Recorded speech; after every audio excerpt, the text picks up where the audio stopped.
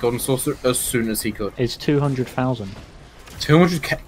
That it for Regalia? There's Yeah. way more. Well, this is when it came out originally. I don't know, no idea if it's changed or anything. Alright, that was free, look.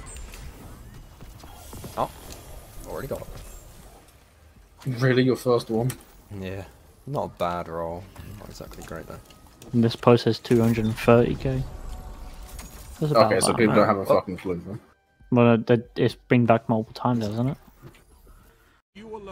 Alright, so I just got the Radiant Dance Machines, and I've put on Dynamo. And basically, this is how fast I can get a super. You can see the net gain of a super is insane. That's just one dodge. I'll get a dodge back very quickly, because I have 100 Moby. Ignore the gear, it's just random random stuff I put together. But now I have another dodge, and just go to town again.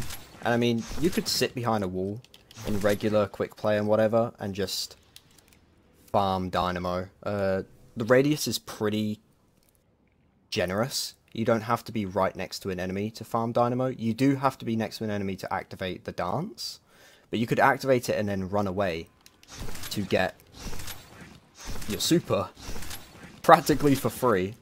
So yeah, I don't even have 100 int either, and obviously I'm not using a build based around this. I'm literally just showing Dynamo.